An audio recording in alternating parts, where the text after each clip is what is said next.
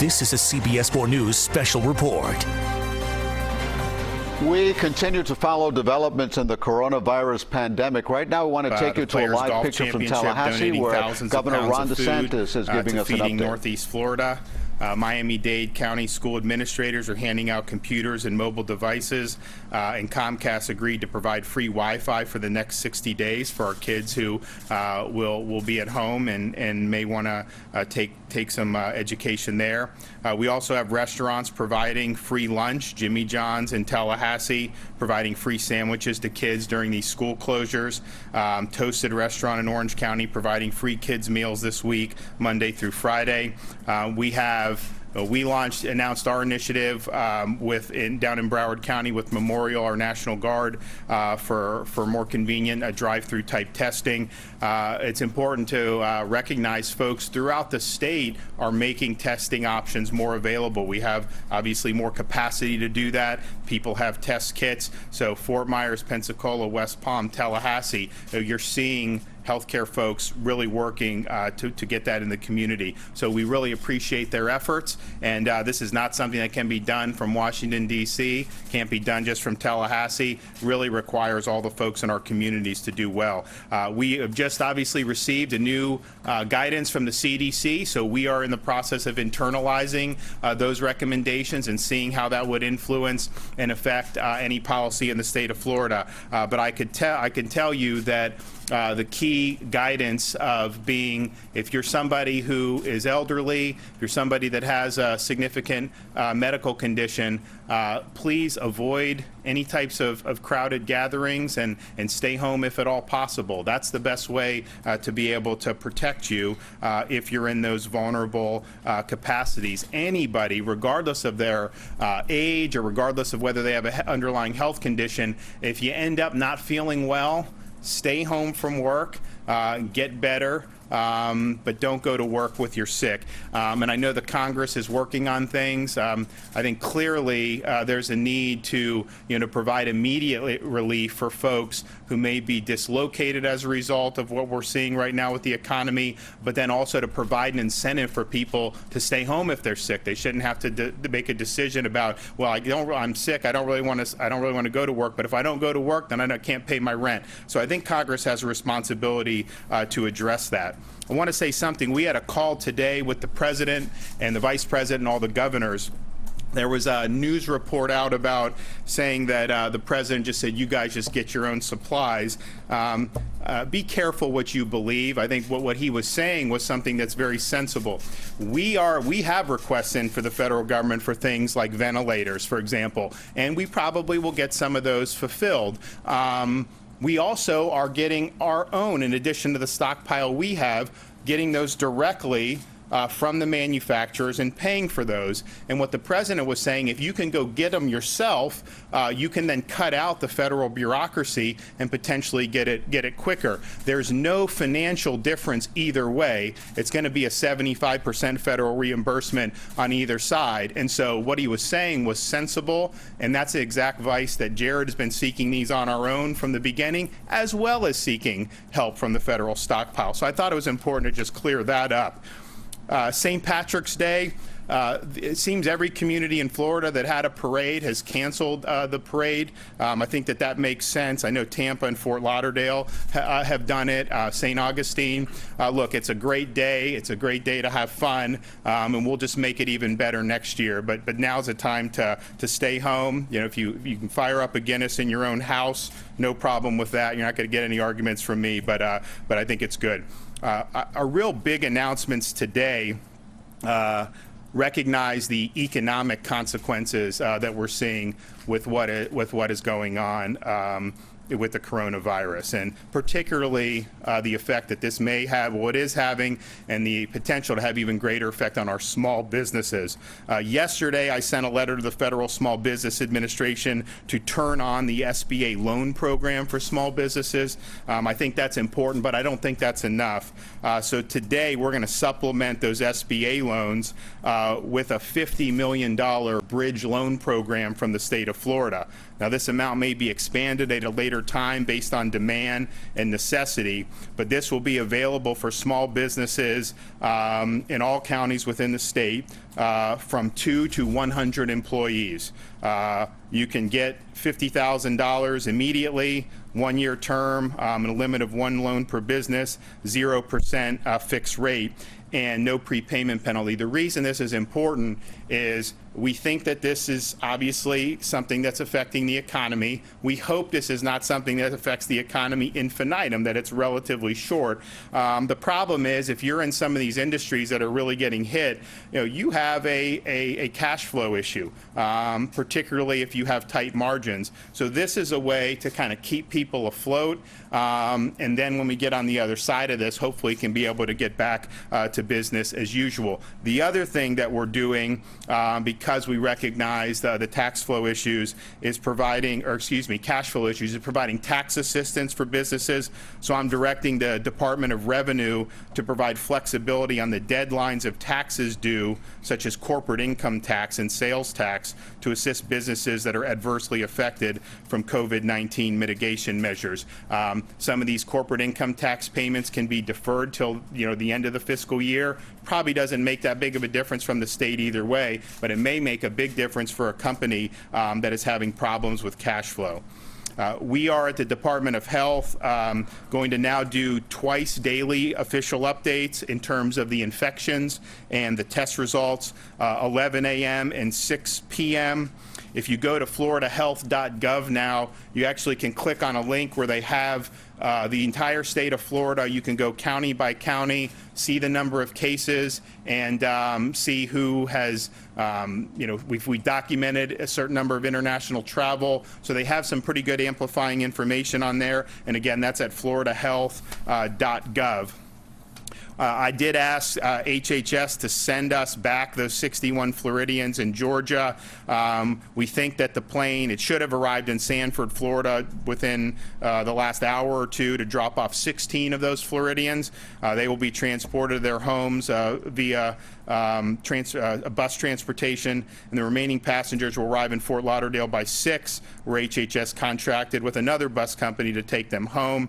We'll have Department of Health teams working with each individual, walk them through the next stages of isolation and testing, but I'd much rather have them self-isolating back in home than be in another state at an Air Force base, which the accommodations may not be what we would like. Now, 15 of those people have elected to simply stay, and I think the main reason is some of them have family members who are sick, so they wanted to stay with those.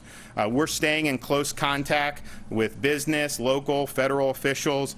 We spoke with a number of folks in both the private sector and the public sector. I want to thank some folks. We obviously are doing stuff with testing with the state. You have some of the healthcare providers are doing things as well. But the federal government is rolling out an opportunity to expand testing, particularly some of the drive-by testing. So we're seeking their involvement here in Florida. We think we'd be a good state to have some of those test centers.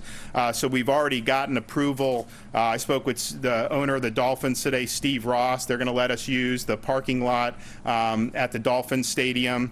The Jacksonville Jaguars will let us use that stadium, and the Orange County the parking lot at that stadium, and the Orange County Convention Center will let us use that parking lot. And so, as the federal government sends resources for that, we're ready to receive it, ready to work with them on both the state and local level. So we hope that they're able to do that and do that very quickly.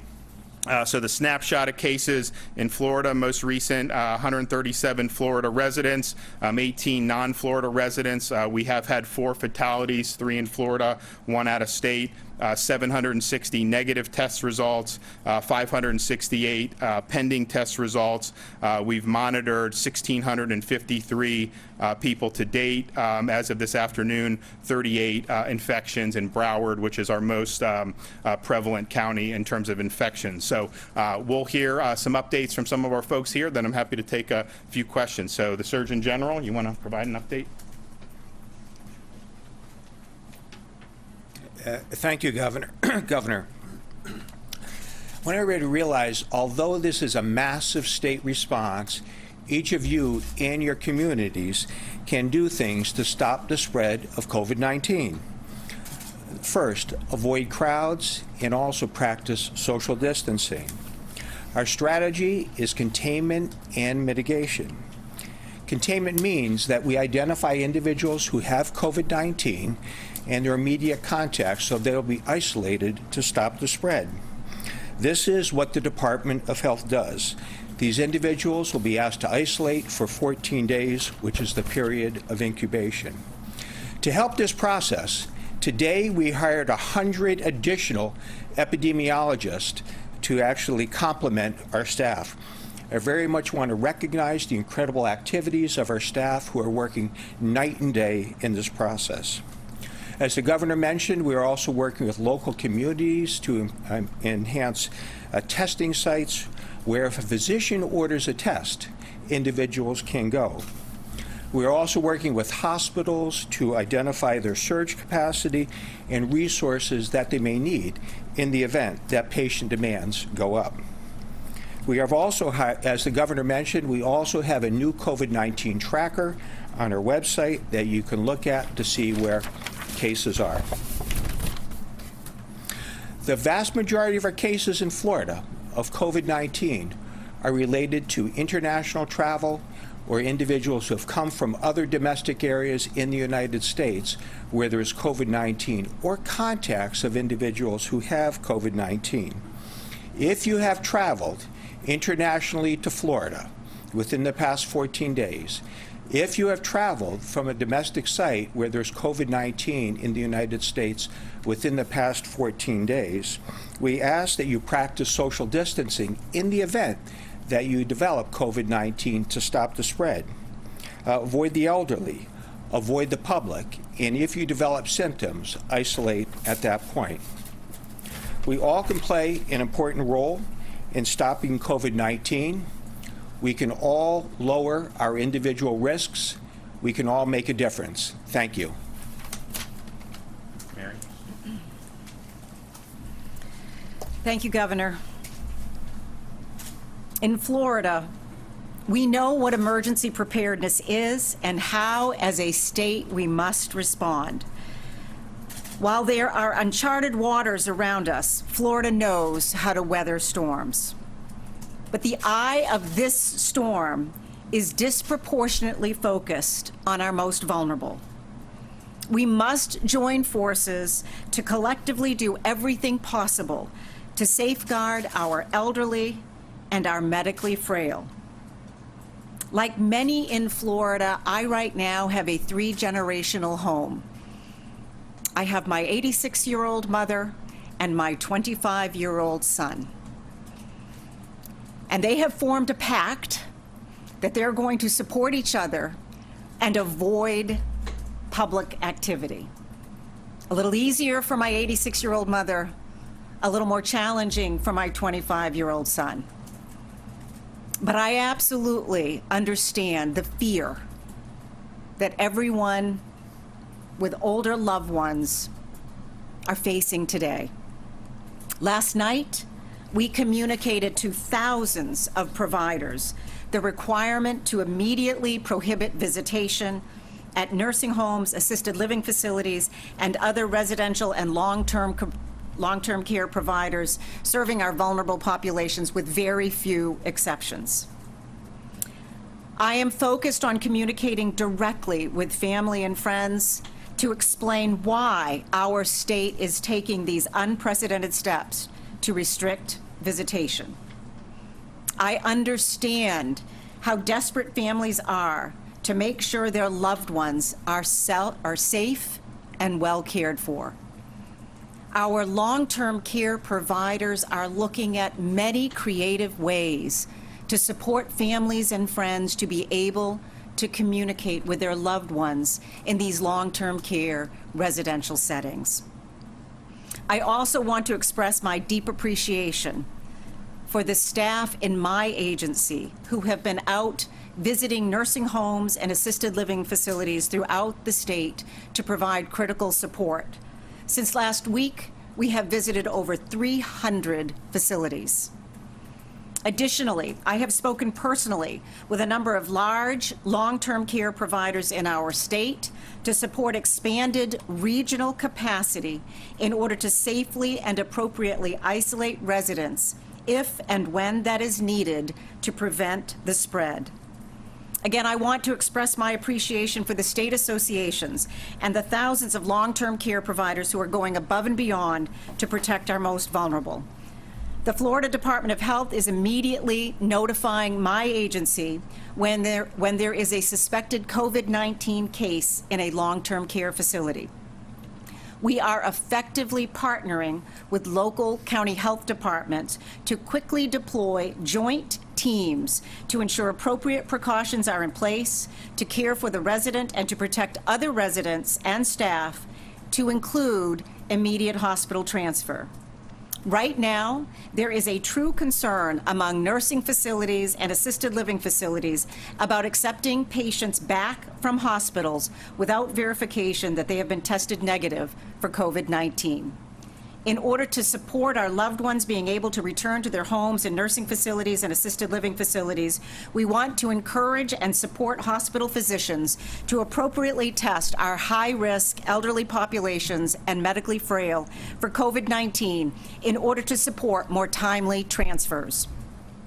That testing, because it will exceed current CDC guidance, must be done through a commercial lab or a hospital lab that is set up to test. I want to commend our hospitals throughout our great state and their leadership as they prepare for the unexpected. While hospitals have strong commitment and expertise in infection prevention and control, the challenges they are facing today are the ability to maintain adequate supplies, to anticipate the demand for hospital beds, and especially intensive care beds, timely testing results, and the ability to safely insulate their staff from exposure to COVID-19. It is imperative that hospitals comprehensively screen their visitors to reduce the threat of the infection entering their facility. To conserve healthcare resources and to further reduce the risk in their facilities, we strongly encourage hospitals to consider limitations on elective procedures. My agency last week initiated the emergency status system, which we continue to expand in order to track critical bed capacity throughout the state.